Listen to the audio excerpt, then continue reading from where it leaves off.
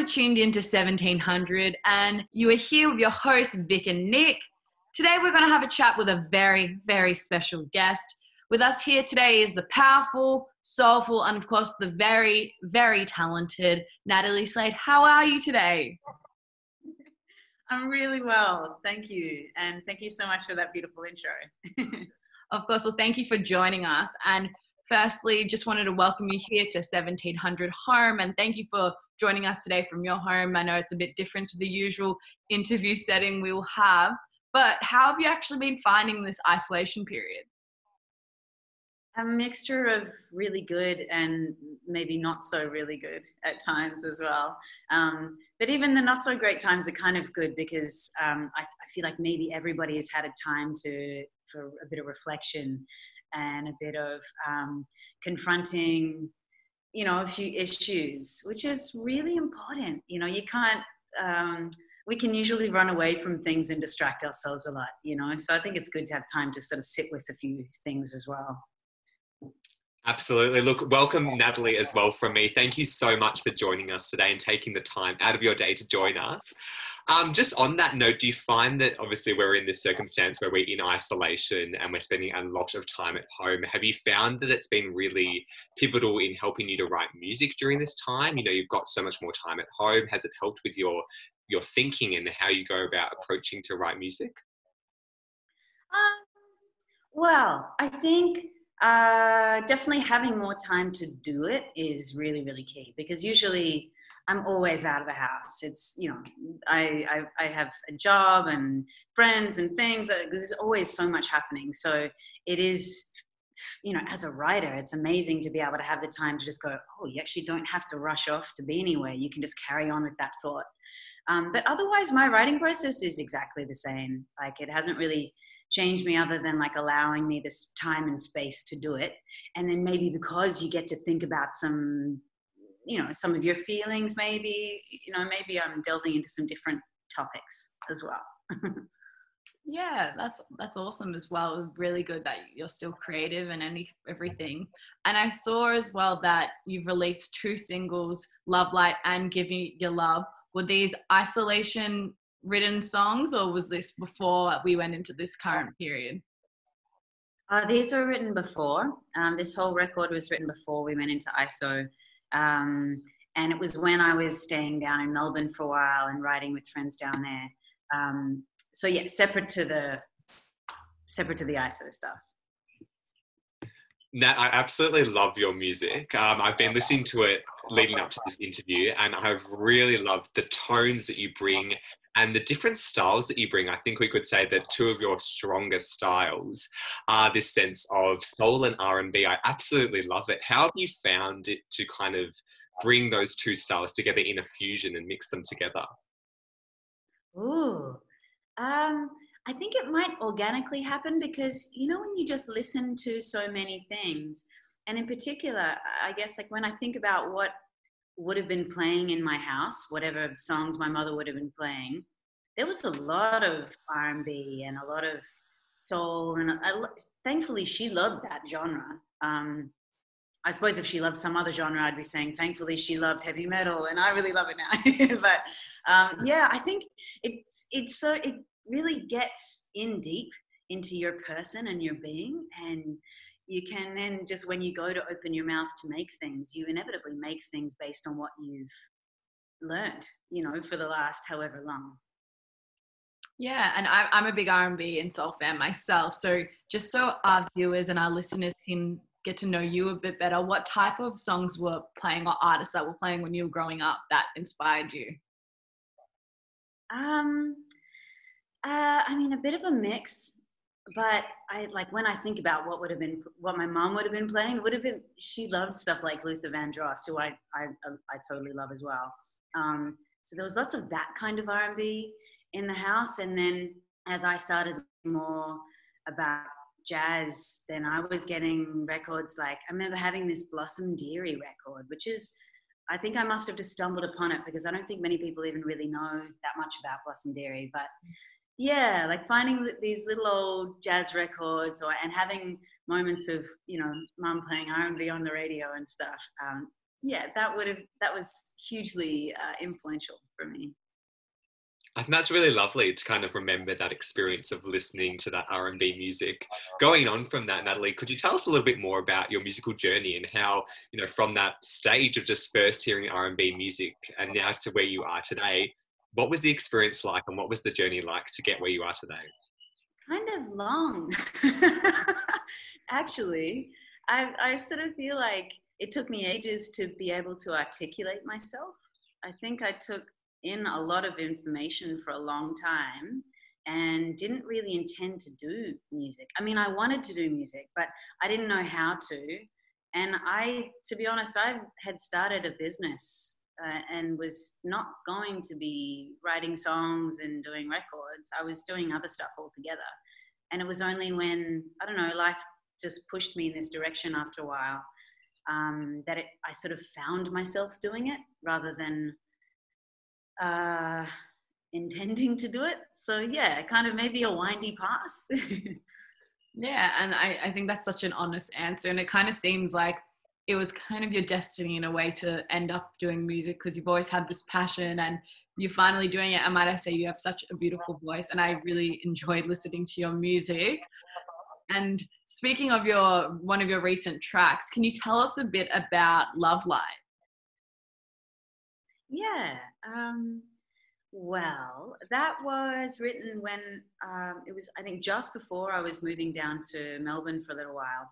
And the idea, I guess I was in a phase of a new chapter phase, you know, letting go of love and like finding it, but then letting go of it and loving the city and letting go of it. And so it's this interesting love song about loving, but not like holding on to what really isn't yours to hold on to for that long, you know, and acknowledging that and kind of going, oh, this is really beautiful, but I know it's not mine to keep. So I have to accept that. Do you think it's really important to write about your own personal experiences in your music? We actually ask artists who come on 1700 this question quite a lot about, you know, speaking about the truth in their music. Do you find that that really drives how you go about to write music, this idea of writing about personal experiences and your own truth? Well, it does for me. I don't think everybody writes about themselves so much. And I did think about that recently. I was like, gee, you write about yourself a lot. I mean, what's going on there? But I guess it's because for me personally, I'm processing emotions or like whatever's happened, that's how I can process it internally. And then it just ends up being a song that I could share with other people.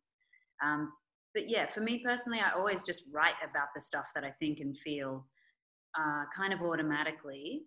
So it's like whoever comes into my life, they know you're going to have a song. So like, you better be nice. I love that. That's so good. And how do these people, or even just your fans in general, respond to the stories you tell and the honesty and all the words you share in your songs? Probably a bit mixed because I think, you know, often we don't even really listen to the lyrics. Like we just kind of feel the vibe of a song. So I think half the time people are just feeling a vibe and going, oh, that just feels nice. And they enjoy that. And then other times people are listening to it and relating to it and saying things like, oh, I really felt that. And X, Y, and Z happened to me. And then I heard this and, you know, and sort of linking it in with their life because they've really heard and felt the lyrics. It's wonderful. Getting back to what's happening currently with your musical career, Natalie, obviously Vic spoke a little bit about Love Light, which was released recently and is the first official single of your forthcoming album.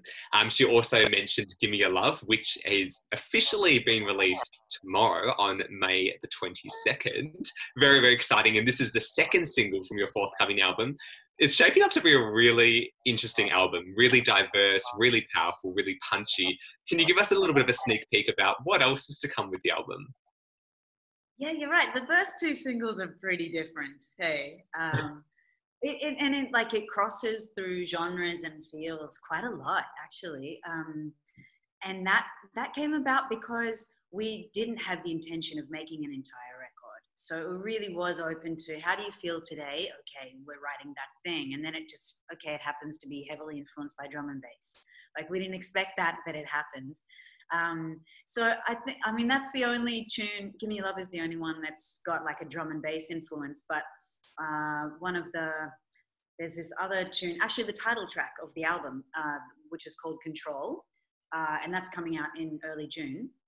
That track is, I don't know, gee, I mean, I'm terrible with genres as well, but that's more like, it's spoken word for starters, which is weird for me. And it's like, you could totally dance to it. It's, you know, it's like banger style, if you could do that. But that's thoughtful and finding self. And then there's something else. It's like, I did like a really romantic love song for this guy that I was dating at the time, and yeah, it's a blend, a total blend. Yeah, and you finding that now more than ever, artists are kind of blending genres more. There isn't really one defined genre of what an artist does. It's very like experimental, and there's not really one way to define your albums or your songs. Well, I mean, I hope so, because my record is certainly jumping about a bit. Hey, so, but then again, I don't know. I mean, if that's weird, so be it. But yeah, I guess, I mean, you can't help but be influenced by a whole lot more these days, because we just have access to everything, and I kind of love a lot of different stuff. So. I think that's definitely so prominent what you've just said. There's so many different styles and genres today. Like genres are almost being made up every week. You just hear about all these new ones, and you can't keep up almost, because people are blending things, mixing things. And I think it's wonderful, because it's really revolutionizing the Australian music industry in particular. On that note, how have you found the support received from the Australian music industry on your musical journey? Really good so far, actually.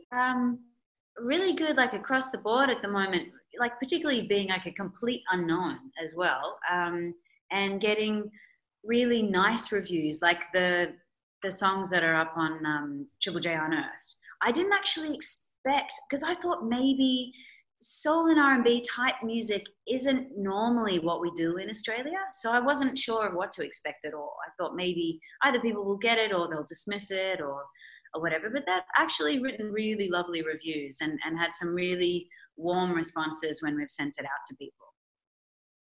Yeah, and on that note of the music you create, how would you describe like the soul and R&B industry or scene in Australia? Thankfully, I'd say it's growing, which is really cool. And again, in a way that, because like how we just said, everyone's so influenced by everything, it's growing in a really interesting way of this, like people that have soulful music, but influenced by like using heavy guitars as well, or so in a really interesting way, which is maybe kind of cool that we're newer to it. Because we can bring in all of this other information whilst picking up, you know, all of these cool other influences from like soul and R&B. It's wonderful. Look, Natalie, you've got some amazing things going on at the moment. And what everyone's now dying to know is, where can we find your music? Please take the time now to talk to us about your social media platforms, as well as your music platforms, which is showcasing all this incredible work. Yeah, cool. So, like you said before, tomorrow we've got the second single coming out, which is Give Me Your Love. And if you hit up my Instagram page, which is _Natalie Slade, you can find all of the updates going there. Otherwise, the record's coming out through Eglo Records, which is a UK-based label, and they'll be having all of the songs up on their Eglo Bandcamp, so definitely tune into that. Also, because they have all of their other amazing artists and releases that you probably want to check out too. And then it'll be on all the platforms, but essentially, yeah, hit up my Instagram and Eglo's pages as well, and you'll find some treats. That's amazing. And my final question for you is, what is the first thing you're looking forward to doing music-wise when we come kind of back to our normal lives and you can perform again? Or go out and sing, what would you like to do first? Oh, all the options. Actually, if I can, then probably the first thing I'll want to do is try and get back in the studio with Simon Maven. He and I wrote this record together, and we became such good friends through the process. So I really miss him just as a friend, and working with him is just like such an absolute dream. So if I can, then actually I'm going to be knocking on Simon's door. Yeah. No, I think that's something that we're all looking forward to, going over to our friend's house, knocking on their door and, you know, seeing them in face to face for a first time in a long while. So can definitely relate to that feeling, Natalie. Look, thank you so much for taking the time to join us today, Natalie. It's been so amazing to hear about your musical journey, as well as what the future looks like, which is looking very exciting. So thank you again for joining us. Thanks for having me.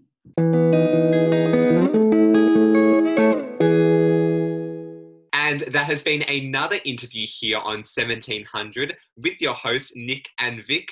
We were just honoured to be joined in the studio, just then, virtually in the studio, by Natalie Slade, who is an extraordinary Australian musical artist and doing some incredible things with her musical career. Make sure to check out our other pages as well. We're on Instagram and on YouTube. So if you want to see more of the 1700 family, that's the place to go. Until then, this is Vic and Nick signing out.